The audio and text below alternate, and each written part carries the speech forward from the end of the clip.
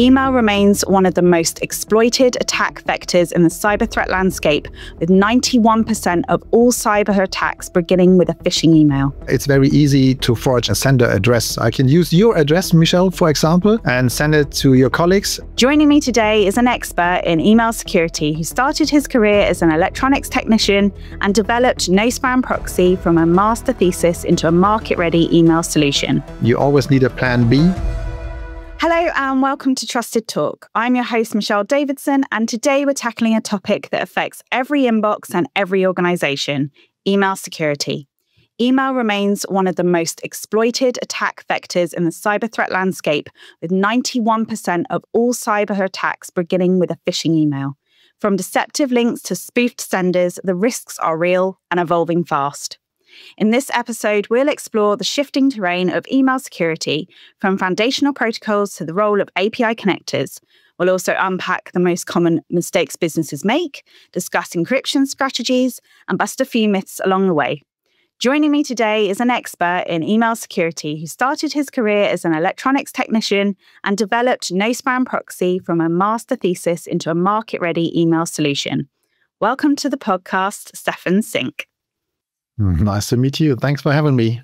Okay, let's dive straight in. When it comes to email security, one of the most important things to understand is that threats often succeed not because the attacks are sophisticated, but because organizations make avoidable mistakes. Stefan, what are some of the biggest mistakes you've seen companies make when it comes to email security, and how can they avoid them? Okay. Yeah. First of all, I have I have three topics in mind. First of all is the close the gap. Nobody's perfect, and therefore there's not a 100% detection rate possible in any solution. So there's always a little gap, and you have to deal with it. And the most the email itself is not the attack vector itself. It's an URL, a link inside the email, or the attachment. And so you have to, you need to have a strategy how to deal and how to check URLs and attachments in a more deep way. And this is something you have to consider. You always need a plan B.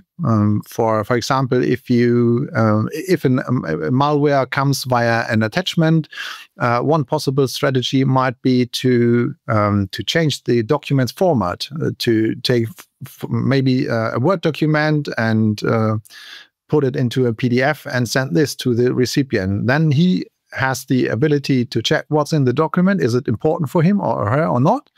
And in the meantime, the gateway can check if the Word document is really malware-free or not.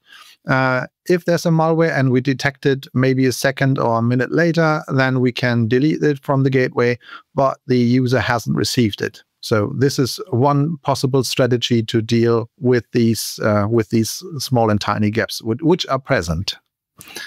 Another thing is to provide reputation checks like SPF, DKIM, DMARC.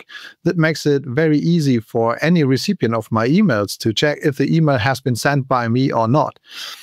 You must know that it's quite easy. It's very easy, actually, to send an email with any kind of email address you would like to. And this makes it necessary to include these SPF, DKIM, DMARC checks, as I said, so that the recipient of my emails can be sure that the email has been sent by me.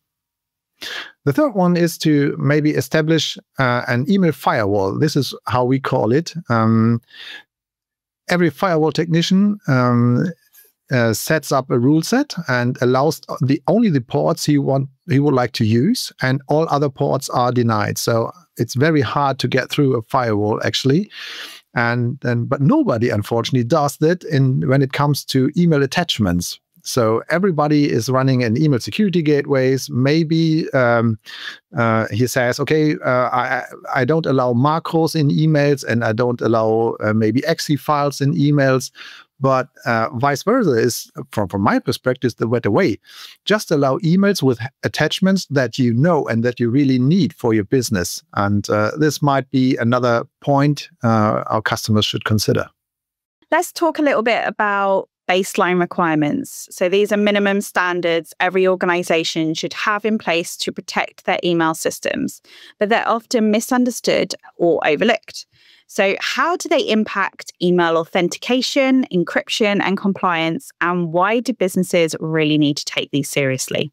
Well, there are quite some requirements coming from the outside. For example, in Germany, the Bureau which is responsible for internet security has some requirements in place. So every company in Germany is able to read through them, and so that they all know what is the bare minimum to have in place or when it comes to to a really good email security.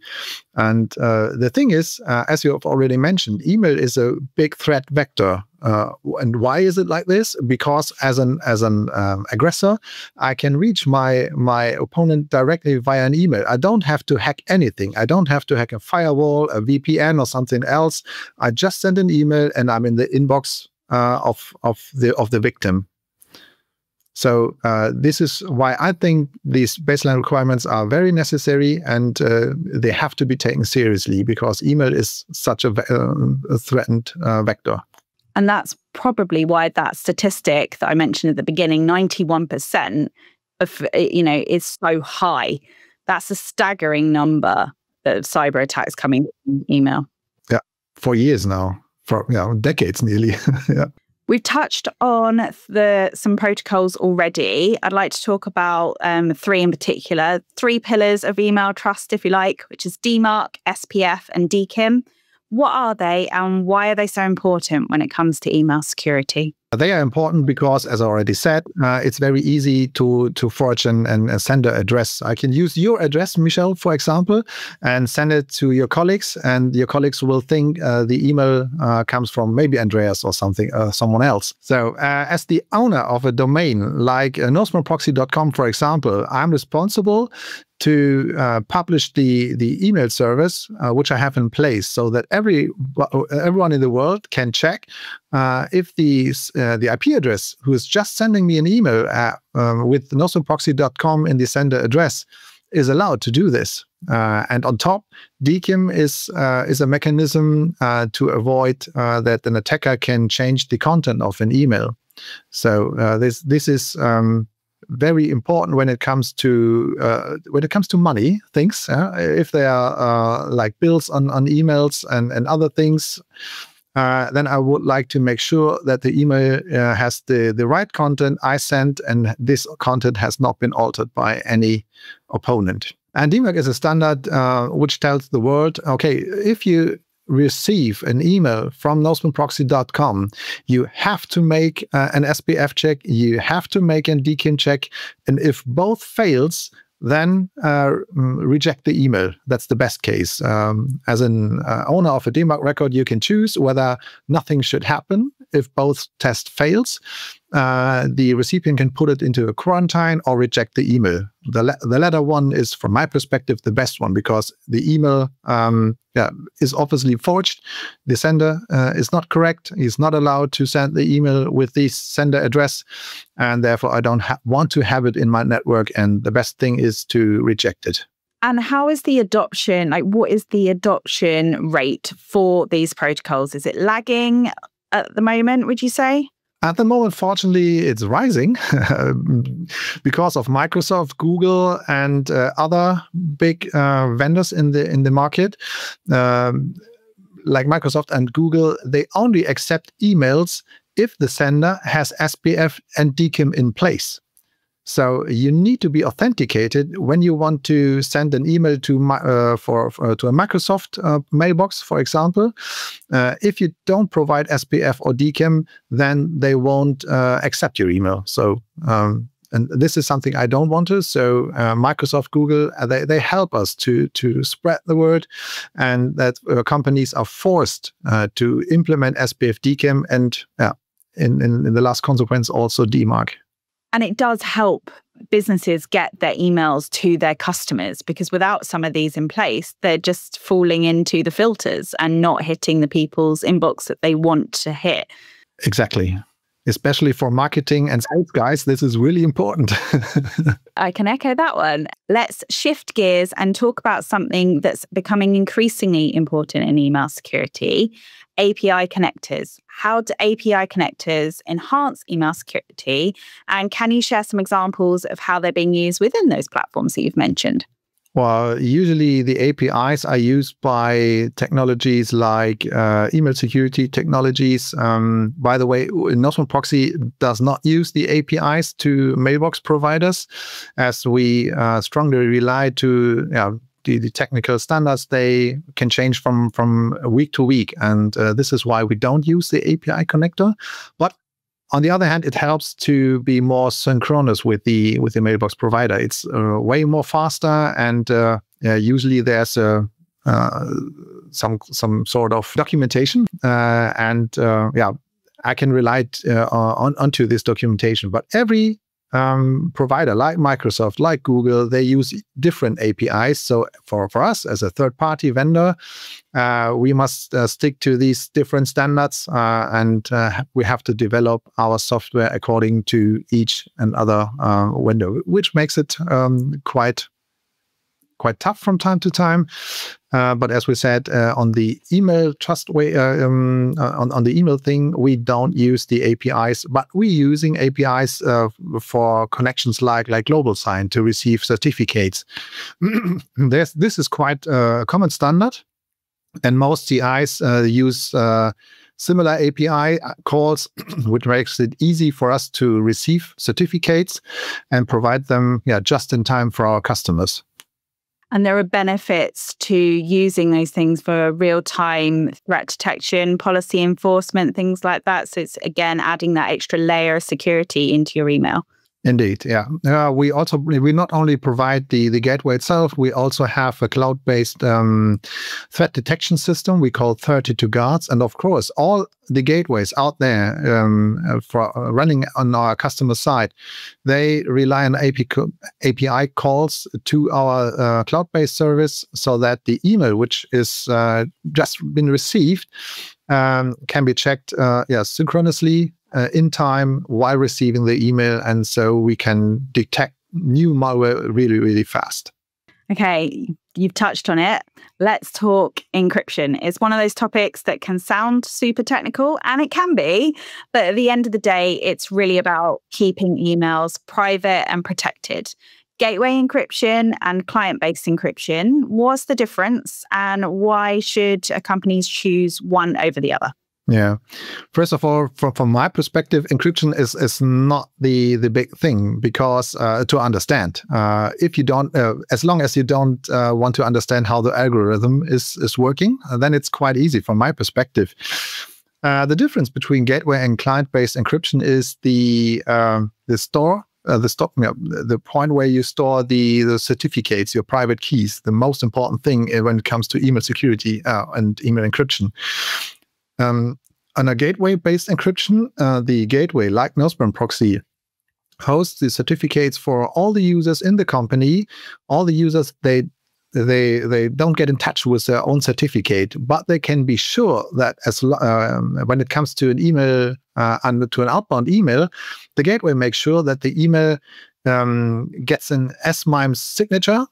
This SMIME signature gives the receiver of the email the opportunity to check if the email has really been sent by Michelle or Stefan based on the so-called SMIME standard. SMIME is a standard now for nearly 30 years, I guess, even older maybe.